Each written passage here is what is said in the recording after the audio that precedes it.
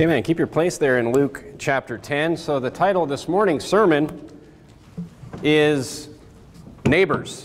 The title of this morning's sermon is Neighbors. So we're going to talk about this term neighbors and what that means this morning. Keep your place in Luke chapter 10. We're going to come back to a story in Luke chapter 10 in a few minutes. But before we begin and start talking about the story in Luke chapter 10, let's first categorize the whole world. Let's categorize the whole world as far as how Jesus did it. So the first question we need to ask, and the same question that was asked in Luke chapter 10, is who is your neighbor? We're going to talk about neighbors this morning. We first need to identify who these people are. There's some very specific commandments in the Bible about your neighbor. So we first need to identify, who's our neighbor and who is not our neighbor. Turn to Leviticus chapter 19. Leviticus chapter 19. And I'm going to read for you Matthew chapter 22 while you're turning to Leviticus chapter 19, where the Bible says in Matthew 22:36, Master, which is the great commandment in the law? And Jesus said unto him, Thou shalt love the Lord thy God with all thy heart, and with all thy soul, and with all thy mind. This is the first and great commandment. And the second is like unto it, Thou shalt love thy neighbor as thyself. On these two commandments hang all the law and the prophets. So Jesus is saying that loving your neighbor as yourself is the second greatest commandment. And it's saying that he says two things there. He says, first of all, that's the second most important thing. The first most important thing is loving God, and the second most important thing is loving your neighbor. So and then he says kind of a big statement. He says, look, all the laws hang on these two rules. So basically, if you want to look at the hierarchy of it, between loving God and loving your neighbor, every single other commandment underneath those falls under one of those two main categories, either loving God or loving your neighbor. Look at Leviticus chapter 19. So you say, oh, did Jesus just make something up new here? No, Jesus was teaching the same thing that the Old Testament teaches. Of course, same God, same word, same law. Look at verse 18 of Leviticus 19. The Bible says, Thou shalt not avenge nor bear any grudge against the children of thy people, but thou shalt love thy neighbor as thyself. I am the Lord. So here we see that, the neighbor here, if we look at the categories of people, it says, thy people. So it's talking about the children of Israel, and then it kind of equates them to thy neighbor. The Bible says in Leviticus chapter 19, love thy neighbor as thyself. Now turn to Exodus chapter 20. Exodus chapter 20. So we see your neighbor can be those that are saved, your church members, your brothers and sisters in Christ. That can definitely be your neighbor. Look at Exodus chapter 20. Let's look at this idea of loving God and loving your neighbor and all the commandments being under those two categories. Look at Exodus chapter 20. And I guess we'll start in verse number 12. But before verse number 12, we see the first 4 commandments of the 10 commandments. Have no other gods before me. Don't have idols. Don't use the Lord's name in vain. And then keep the Sabbath day. Then the following 6, those are all under that first commandment of loving God. Okay? Now in the last 6 commandments all have to do with loving your neighbor. Look at the Bible in verse number 12. Honor thy father and mother. Look at verse number 13. Thou shalt not kill. Look at verse 14. Thou shalt not commit adultery. Verse 15. Thou shalt not steal. Verse 16. Thou shalt not bear false witness against thy neighbor. Verse 17. Thou shalt not covet thy neighbor's house. Thou shalt not covet thy neighbor's wife, nor his manservant, maidservant. Basically, don't steal or want things that aren't yours that belong to your neighbor. Don't kill your neighbor. Don't commit adultery against your neighbor. Do not steal from your neighbor. But the one thing that I want to point out here is that when it talks about the last 6 commandments, the spiritual state of your neighbor is not mentioned. Look at Galatians chapter 5. The definition of your neighbor does not depend on his or her spiritual state. Look at Galatians chapter 5. Again, we see in Galatians chapter 5 and verse 14, the Bible says, For all the law is fulfilled in one word, even in this, Thou shalt love thy neighbor as thyself. So this is a super important commandment that encompasses a lot of different commandments. And we see that your neighbor here could be either, somebody who is your brother and sister, or just somebody who has a house, somebody you shouldn't kill, somebody who shouldn't have adultery committed against them. Now go back to Luke chapter 10, and let's look at this story in Luke chapter 10. Very famous story, definitely an overused story in Sunday school, which is, one of the reasons we don't have Sunday school here, because, the Bible just loses its meaning when you just dumb it down into cartoon stories like that. But let's look at Luke chapter 10 and look at the origin of this story. This is a very similar story to the rich young ruler, by the way. If you're familiar with the rich young ruler, the young man that came up to Jesus in Matthew 19, he's like, what must I do, And he's like, I've kept all the commandments since my youth. And basically, you have somebody that's coming up to Jesus saying, I'm perfect. I've never broken any laws. And then Jesus, of course, proves him wrong, all right, in that story. But this is a very similar, at least, introduction. You have a lawyer coming up saying, what must I do? And Jesus basically says, keep the whole law. Because remember, there's two ways to be saved.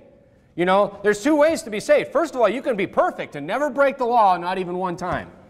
There you go. You're not guilty. But we know that no man will ever be able to meet that standard, for all have sinned and come short of the glory of God. Look at Luke chapter 10 and verse 25. Let's start there. The Bible says, and behold, a certain lawyer, it's always the lawyers, a certain lawyer stood up and tempted him, saying, Master, what shall I do to inherit eternal life? He said unto him, what is written in the law? How readest thou? And he answered, saying, Thou shalt love the Lord thy God with all thy heart, and with all thy soul, and with all thy strength, and with all thy mind, and thy neighbor as thyself. There they are. There's the whole law right there. Look at verse 29. But he, willing to justify himself. See, that's really the key to this whole thing. Jesus wasn't teaching works-based salvation. He was just proving to this man that this man was trying to justify himself. And this lawyer was willing to justify himself. So he's saying, okay, who is my neighbor? Which is exactly what we're talking about this morning. Then look at verse number 30. And Jesus answered and said, A certain man went down to Jerusalem, to Jericho, and fell among thieves, which stripped him of his raiment, and wounded him, and departed, leaving him half dead. Now underline this 3 words, a certain man. This is the neighbor that needs help in this story, which is interesting that Jesus never really answers, who is my neighbor, but yet he asks a different question at the end. I'll get to that at the end of the sermon. But my point is that the neighbor here, we have no idea the spiritual state. It just says, a certain man. A certain man.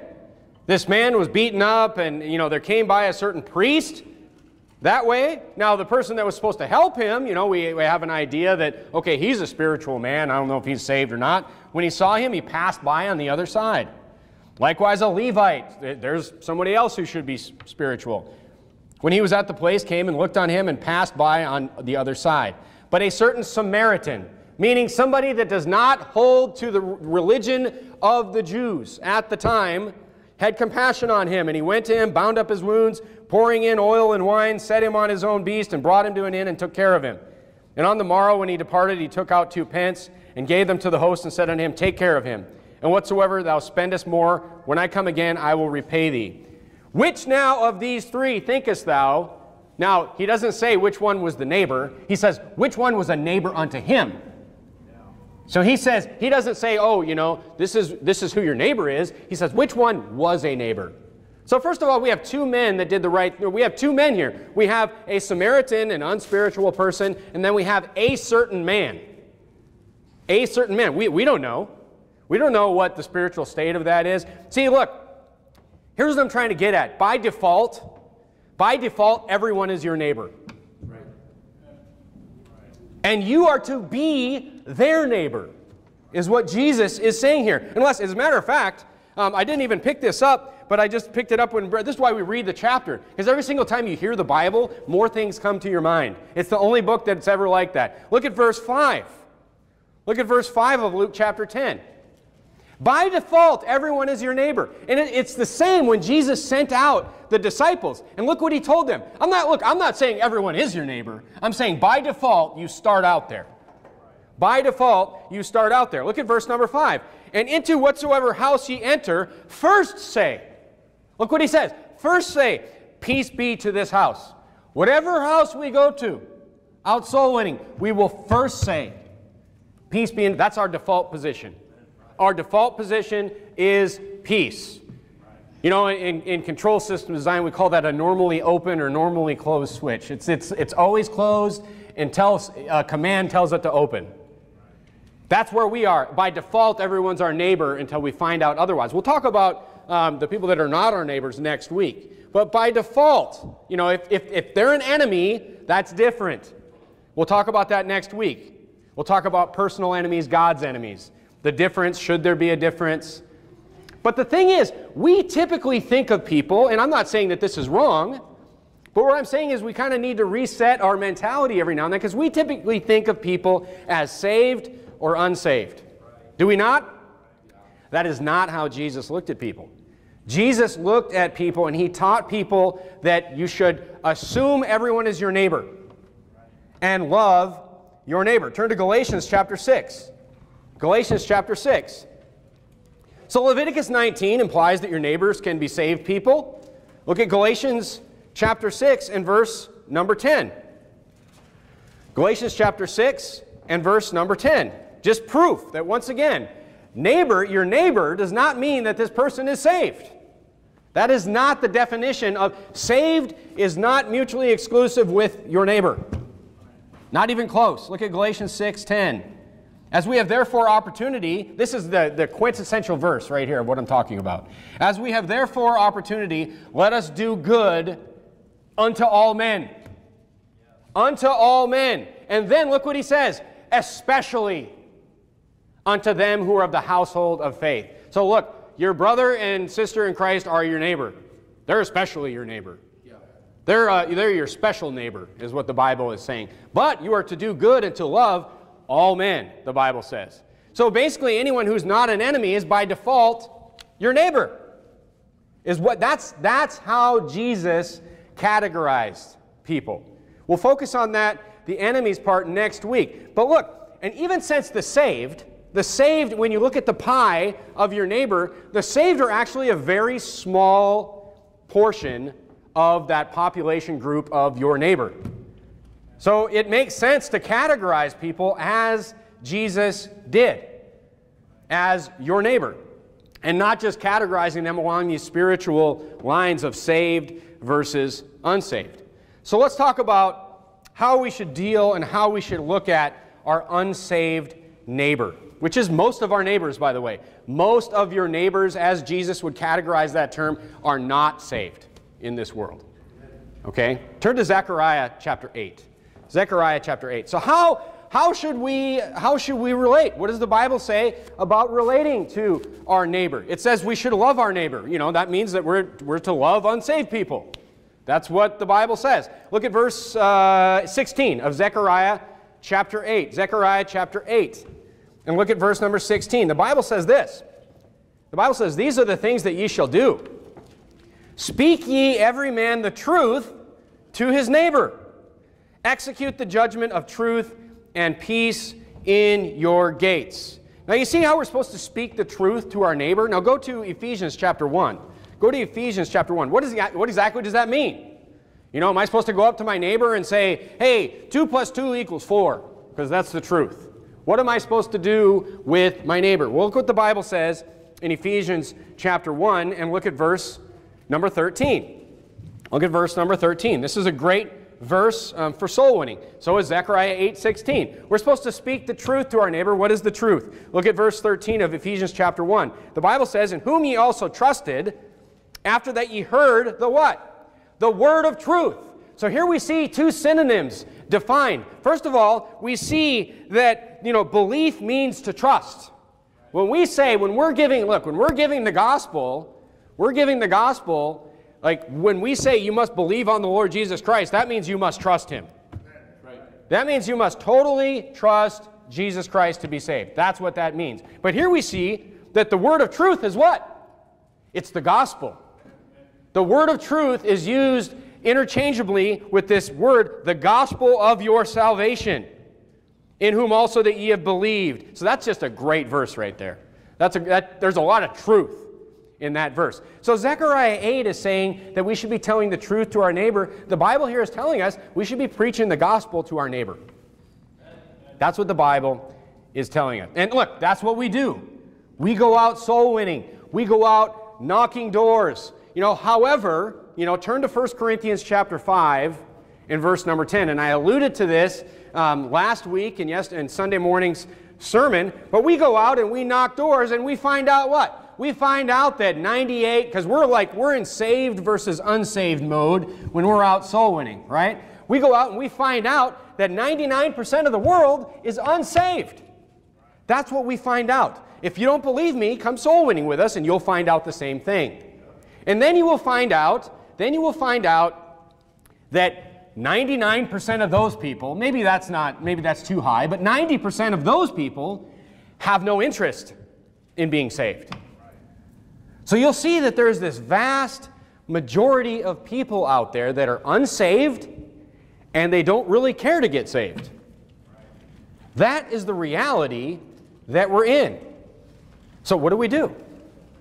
So what do we do in these situations? So we go out soul winning so we can find that 1%. So we can give that 1% a chance, that 2% a chance. But Luke 6:31, I'll just read for you, says, "And as ye would also that men should do unto you, do ye also to them likewise." This is what we do. No matter whether people want to hear the word of truth or not. I mean, this is the golden rule right here. You ever heard of the golden rule? They stole that from the Bible. Jesus invented that. And frankly, as far as doing unto others and loving your neighbor, there's just too much Bible on it to even go into it. There's so much Bible on how we should treat our neighbor. But this is what we're going to explore this morning. All this was purpose of introduction. Who your neighbor is, it's everybody that's not defined as an enemy. And we'll talk about that definition next week. 1 Corinthians chapter 5, look down at verse number 10. Start at verse number 9. The Bible says this. The Bible says this, "I wrote unto you in an epistle not to company with fornicators. Yet, not altogether with the fornicators of this world, or with the covetous, or the extortioners, or with idolaters, for then must ye needs go out of the world." The Bible here is saying is that, look, there's certain things in verse number 11 that comes along. We'll talk about that this evening. There's certain things in verse number 11 that just can't be allowed in the church. And that's going to be a difference that you're going to see in this church. Is that, and you've all seen it for the last 2 years. But I mean, the point is, there's just certain things that the Bible says are to be allowed and not allowed in the church. Right. It's very simple.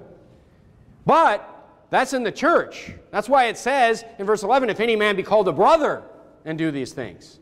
But the Bible here is saying that if we had to make this rule for everybody, meaning all of our neighbors, we couldn't even go outside. We couldn't even go out in the world. The point the Bible is trying to make here is it's saying we are going to deal and work and interact with unsaved people that are still your neighbor on a regular basis. And that is the focus. And look, it's going to be heavily focused on the men this morning. I'm sorry, ladies, you get sort of a pass here. But it's going to be heavily focused on the men this morning. As a matter of fact, next week we'll be heavily focused on the ladies. You say, why? Because we're going to talk about enemies. People that are after you, people that are attacking you. And guess what? When somebody comes and they want to attack your family, they don't go for the strong one, they go for the weaker vessel. 9 times out of 10, that's what's going to happen. So we're going to focus especially on the men. How do we deal with our unsaved neighbor? The Bible says we're to be around them. We're to be there. I mean, look, we believe in separation. Don't get me wrong, but you're going to go to work. You're going to go to work. You're going to be in the world. How do we act? How do we act? First of all, in general, you need to kind of learn to get along.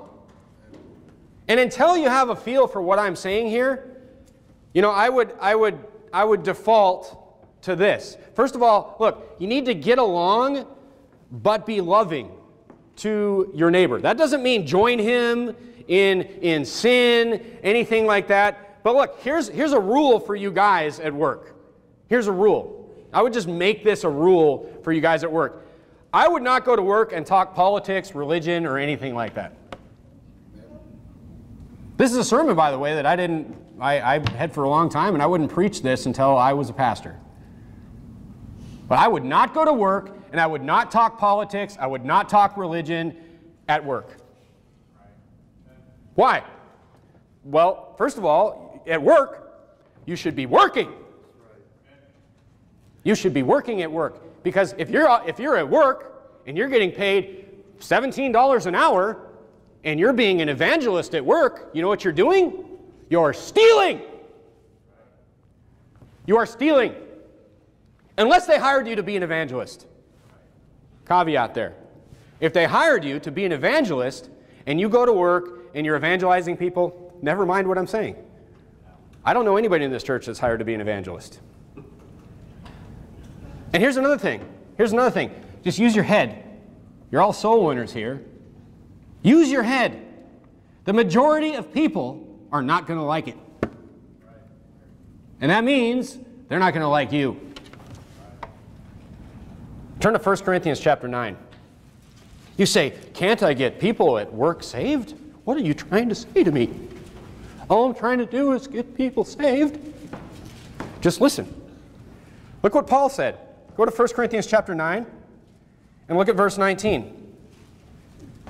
Go to 1 Corinthians chapter 9 and verse 19. I have a feeling that this is a huge problem here, what I'm bringing up to you this morning. And I'll get more in depth in it in a few minutes. But look at 1 Corinthians chapter 9 and verse number 19. Look what the Bible says. For though I be free from all men, yet have I made myself servant to all, that I might gain the more. This is Christianity 300 level stuff, folks. Just pay attention to what Paul is saying. And unto the Jews I became as a Jew, that I might gain the Jews. To them that are under the law, as under the law, that I might gain them that are under the law. To them that are without the law, as without the law. He's talking about the Jews and the Gentiles here, okay? He's talking about the Jews and the Gentiles. Being not without the law to God, but under the law to Christ, that I might gain them that are without the law. To the weak I became as weak, that I might gain the weak. I am made all things to all men, that I might be by all means save some. This is Christianity 300 plus right here, what Paul's doing. And I don't know if I'll be able to get it across to everybody this morning, but basically what Paul is saying here, you ever heard the saying, when in Rome, do as the Romans? Look, that's just a simplified, stupid down version of this. Right. What Paul is saying is that when I went to the Gentiles, I became as the Gentiles. That doesn't mean that he entered into all their sins. This is why, Paul rebuked Peter, and Peter was told to, slay and eat. So, look, what it's saying is Paul didn't walk into the Gentiles, and when they had the potluck with the dead raccoons, remember that sermon? When they had the dead raccoon potluck, he didn't say, that's disgusting, I'm a religious Pharisee and I could not touch such unclean things. And then everyone would what? Everyone would just hate him. He went there and he fit in with their culture to the point where it wasn't sin. Does that make sense? Now look, the reason I said this is Christianity 300 level stuff is because this is an art. Mastering this. This is an art. Look, Paul was not partaking in sin, but he was becoming non-offensive to these people. Why? So that he could gain them, so he could win them to Christ. He was not just going in there, you heathens, look what the Bible says. Look, they would just hate him immediately. He would get nowhere. Paul is telling you here that when he went to the Gentiles, he ate what they ate. It's like, oh, it's roadkill raccoon Wednesday? Okay, that he might gain the more. That's just one example. Look, I don't typically eat lunch, and I typically keep a separation to a degree at work, but if I'm invited to lunch, I will go at times. Because I'm trying to be loving to the people that I work with and trying to, be interested in what they're interested in. And I'm trying to, look, imagine him going to the Gentiles to have a message to say, yet he wouldn't even sit down with them because he was too good. Or he was rebuking them for their idolatry constantly. Treating them just like pagans right off the beginning. Arguing with them every single day and just telling them how wrong they were on everything. He wasn't partaking in sin, but yet he went where they went. And here's the thing. If you care about the people that you work with, here's what you do. Be a good example. Be a good example. Care for them. Be a person that is likable. You should not be confrontational soul winning at work. Are you saying that you can't get your coworkers saved? That's not what I'm saying. It's a different method, is what I'm saying. Go to Colossians chapter 3. Here's the method. Here's the method on getting your coworkers saved. First of all, you're not being paid to preach the gospel at work. You're stealing. If that's what you're getting paid to do, if your boss is paying, look, your boss is right. If he walks up and sees you, on the company dime, preaching to people that are working, your boss is right to be mad at you. Because that is not what he hired you to do. Go to Colossians chapter 3 and look at verse 23. Here's what you should do. Here's the method. And whatsoever ye do, do it heartily, as to the Lord, and not unto men, knowing that of the Lord ye shall receive the reward of the inheritance, for ye serve the Lord Jesus Christ. Look, that's why it doesn't matter who you work for. That's why you can go to work and you can have a great attitude when nobody else can. That's what you should do. You should have a great attitude when nobody else does. You should be respectful when nobody else is. Because your boss is Jesus Christ, is what Colossians chapter 3 is saying.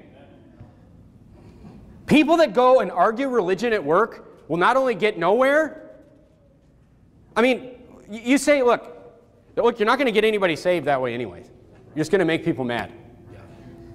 You say, oh, you were a satellite here for 2 years. You went to, you were a leader at Verity Baptist Church for a couple of years. You were an usher there, and then you were a satellite leader here, and now you're the pastor here. You say, how many religious arguments do you get in every week? Here's the answer: none. I don't get in religious arguments, like ever. Yeah, I might toy with somebody out soul winning every now and then. Every now and then. It's rare though. And it's more to just get information so I can learn like what stupid things are out there. But look, I don't argue religion with people as a rule. Look, you have to come to, folks, you have to come to the terms with the fact. You have to come to terms with the fact that most people aren't saved. Please listen very closely here. Most people aren't saved, and most people are not going to get saved. Look, that doesn't make me happy to say that. But that's the case. You have to come to reality. And look, the best chance that you have to get those people saved is to just be a good testimony to them. Turn to 1 Timothy chapter 3. Work hard. Be nice. Be appropriate. And here's the thing. If you do those things, people are just going to like you. If you go to work and you just work hard, you just have a great attitude, and you're just appropriate. You know how people can tell you're appropriate, by the way? The first thing that people can tell is by what you say and by what you don't say. You can set yourself apart from other people the first half an hour of your job. Look, it's a hard thing to walk back, though. If you come into work some foul-mouthed, jerk, that's hard to walk back. So you start out that way. You be appropriate. Because you know what? I mean, all the stuff going on in the workplaces today and all that, people actually like being treated with respect. They're going to like that about you. If you successfully show people that you're genuine, you're hardworking, you're polite, you're reliable, they will appreciate you. And they will begin to like you. Look at 1 Timothy chapter 3. Look at 1 Timothy chapter 3. Look at verse number 7. Now, this is qualifications for a pastor. But look, qualifications for a pastor, all these qualifications are saying is that if I don't have these things, I'm not qualified to be a pastor. But it doesn't say that you shouldn't be like these things. These are all things that you should be too. It just means that for me, look, if you just stop doing one of these things, it's like, okay, you're just going to be under God's chastisement. You're going to have some consequences. Look, I'll lose my job. Or I'm not qualified to get the job. That's what the Bible's saying. But look, it applies to you too. So don't just, blank out 1 Timothy chapter 3 when you read through this. It applies to you as well.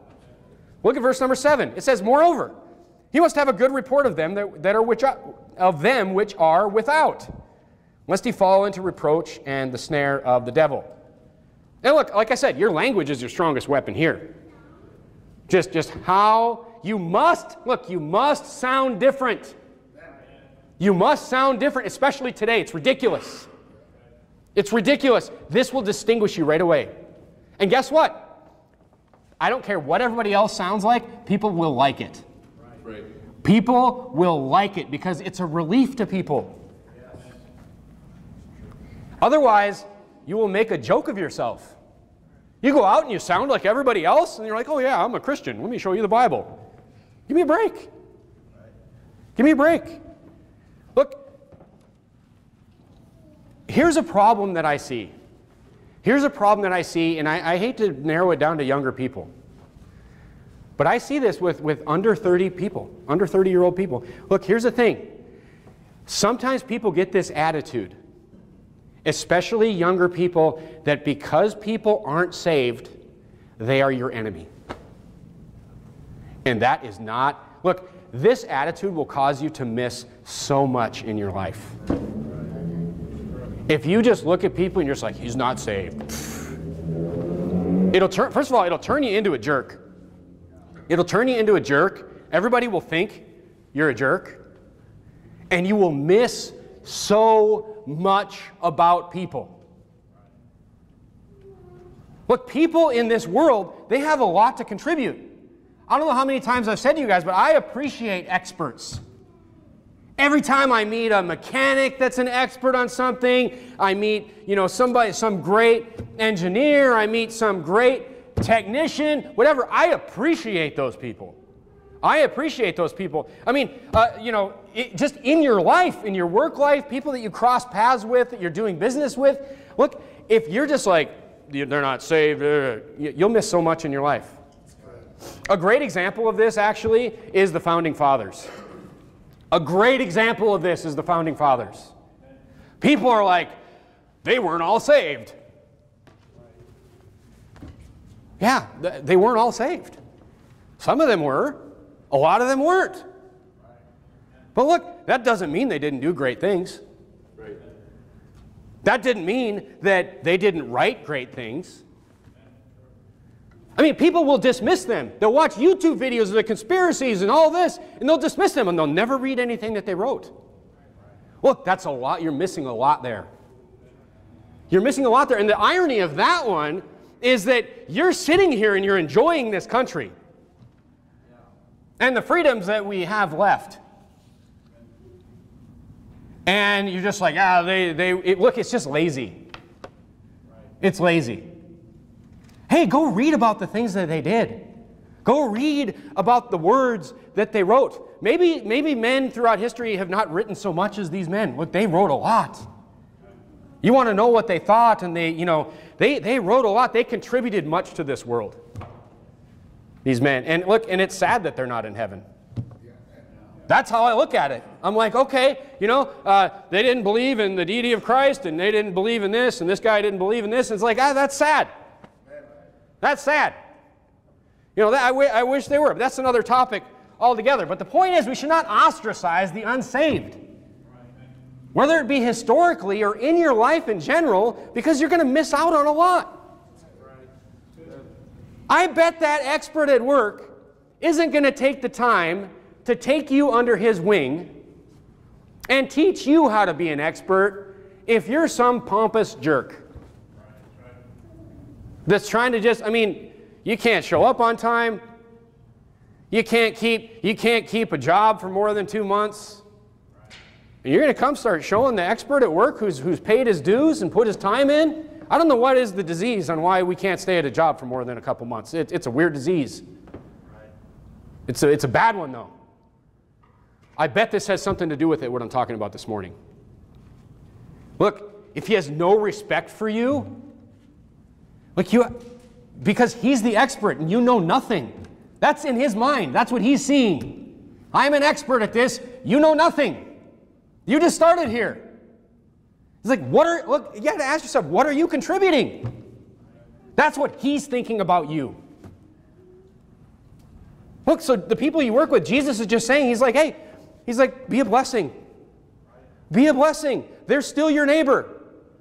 Look, there's a guy that I worked with a year ago. He came and he worked for me. He's from Afghanistan. He came here, he helped the United States while we were over there. He's a civil engineer. He helped the Army Corps of Engineers. And the Corps of Engineers brought him and his family over here, and he came and he worked for me for almost a year. And he's a Muslim. He's a Muslim. And I worked with him every single day. And great guy, super friendly guy. We talked about different things, and then he saw that I had some things about my life this is really ironic too, by the way. He saw that I had a lot of things about my life that he had in common with his life. Guys would, hey, you want to go out and get a beer after work? And Naeem's like, I don't drink. And I'm like, I don't drink either. And so we're not doing the same things for different reasons, obviously. But that gave me kind of an in to when we're going out and visiting job sites and we're in the car for a long time. It's like, yeah, yeah, you don't do this and I don't do this, but here's, he was really interested. He started to become really interested in my life. So I just start kind of talking to him. My last day of work, brought him by the church, and I gave him the gospel. He understood everything. He didn't get saved. But he's thinking about it. Doesn't mean he's not a nice guy. Doesn't mean he's not my neighbor. I was like, oh, he didn't get saved, reprobate. No. I texted him 3 weeks ago when everything started going crazy in Afghanistan. I just said, hey, I'll just call him Joe for the purpose of the sermon. I was like, hey, Joe, I'm sure I'm glad that you and your family are here and that you're safe. Amen. And then I hope that everyone that you know in Afghanistan is also safe. It looks like a terrible situation. I also learned a lot from him, by the way. He would tell me about because look, you don't know anything about what's going on in Afghanistan until you talk to somebody who's from there. CNN doesn't know anything. Fox News doesn't know anything. They don't know anything about what's actually happening. Right. The president sure doesn't know anything.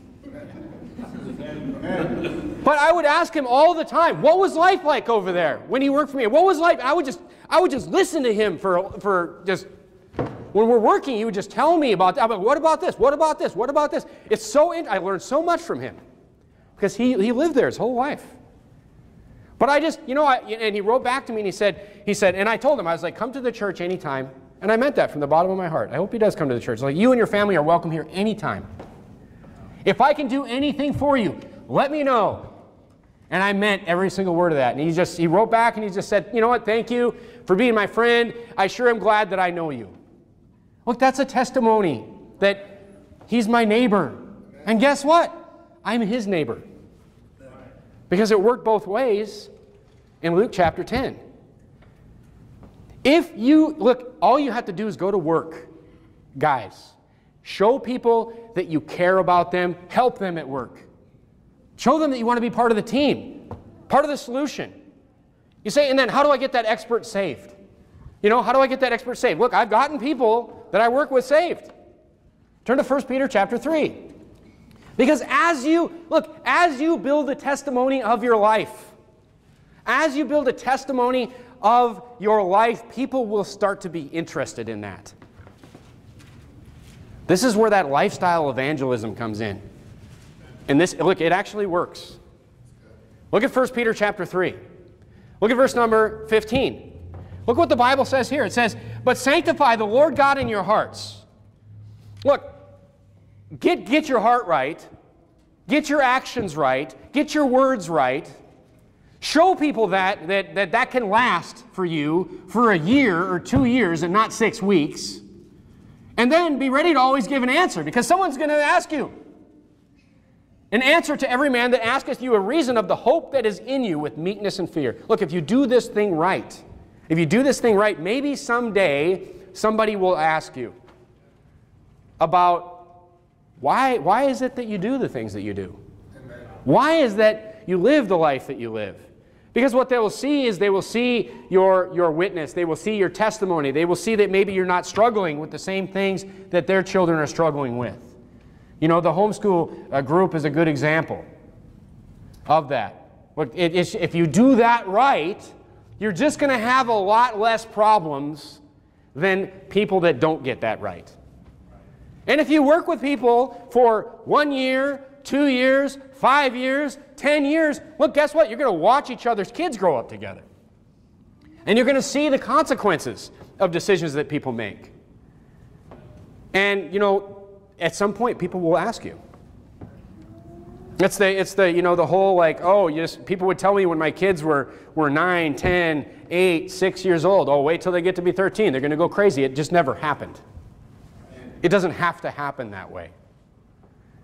But show yourself an example, be a good testimony, and then you have a possibility of having somebody ask you about the hope that's in you. And guess what? We'll talk about this more tonight, but you represent this church as well. Right, amen. You go out and just make a complete jerk of yourself to everybody. You're like, hey, you want to come to church? Here's an invite. Well, just put the invite in your pocket. If that's what you're going to do. That's why we push the culture that we push here, soul winning. We're uninvited guests at somebody's door. They don't want to hear it. We don't fight with people. We don't argue with people. Turn back to 1 Timothy chapter 3. Because guess what? That expert at work, this applies to you too. This part of 1 Timothy chapter 3. Look at verse number 4. This is another qualification for a pastor. One that ruleth well his own house, having his children in subjection with all gravity. For if a man not know how to rule his house, how shall he take care of the church of God? Look, I'm not perfect. My marriage isn't perfect. My kids aren't perfect. But if you looked at me and you're like, this guy's a train wreck. And, my kids were, Garrett had black fingernails and wore like, these big, goth boots or something. I don't know. What do they do now? I'm sorry. But I mean, you would look at me and you'd be like, what's the point of listening to a sermon from this guy? I don't want this result. I don't want that. Sorry. But look, it's the same thing with you at work. If people see you can't hold a job, you're lazy, you can't show up, you're a jerk when you do show up, you're just making everybody mad all the time. It's like they don't want to be like that. They wouldn't want to hear anything from you about anything. But look, Jesus is saying you can't, and Jesus equates that to taking care of his own house. It's like, you can't take care of your house, you're not taking care of mine, buddy. That's exactly how people will look at you. That's why your testimony is so important. They need to be able to look at you over a long period of time. Not a month, 2 months, 3 months, 4 months. They need to be able to look at you over a year.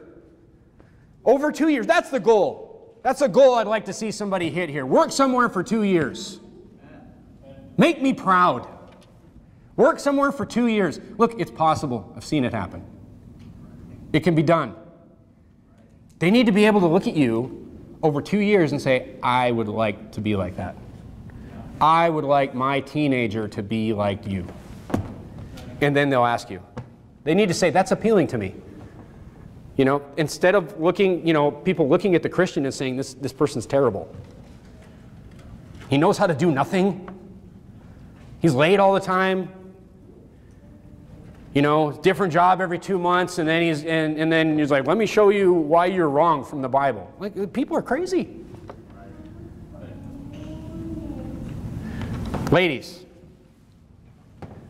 Ladies, soul winning is your main application here.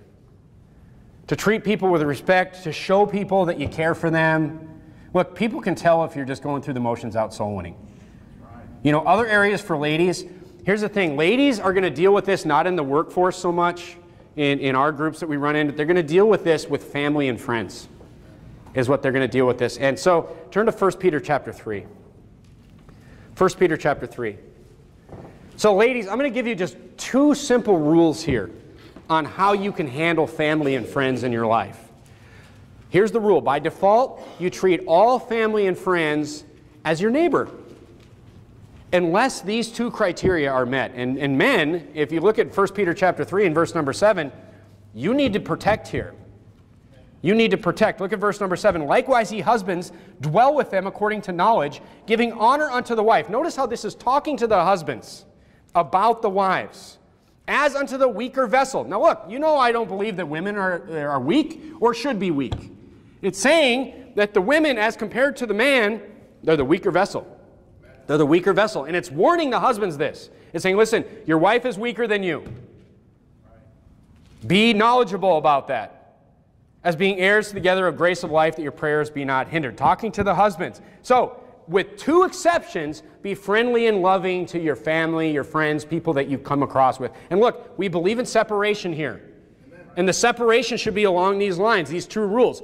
Avoid any influence from people that would push you towards the way of the unsaved. Paul did not go into the sin with the Gentiles. Separate to the degree that people can't influence your wife and children. And ladies, you need to watch out for this with your children. Because guess what? They will try. They will try. That's rule number one. Avoid influence. Many times those will be in social situations where you have to draw lines. And then number two, and we'll talk about this one specifically next week, is that anyone actively attacking needs to be separated from. So look, be nice. Treat your friends and family as your neighbor. Be loving. This is why, we were big advocates of people coming to our house. That was one way we controlled things. When people come to our house, it's my rules. It's my standards.